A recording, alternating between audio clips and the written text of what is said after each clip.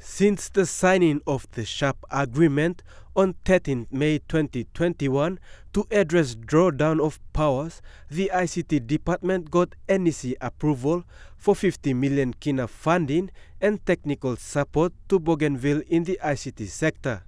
Minister for ICT Timothy Massieu says the Department of ICT has been left in the cold for too long, but he is firm things will work out as a result of the MOU signing. I see all these infrastructures, communication infrastructures on the ground, standing idle there. We need to rehabilitate those, and so this MOU is actually the beginning of the work that we will be undertaking.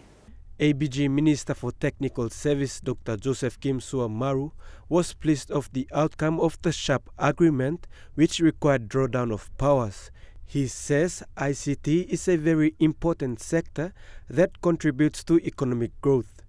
It drives the economy, it drives the planet, and everything actually hinges on ICT. So for us in Bougainville, we want to develop this sector, of course, with the assistance of Papua New Guinea government in the area of policy, the regulatory sector, and we can use the good landscape to grow the sector that will drive the development of Bougainville going forward. Upon the signing of the MOU, Minister Massieu says the project will run under 2 stages and wants the Department of Treasury to release some funds for the work to begin.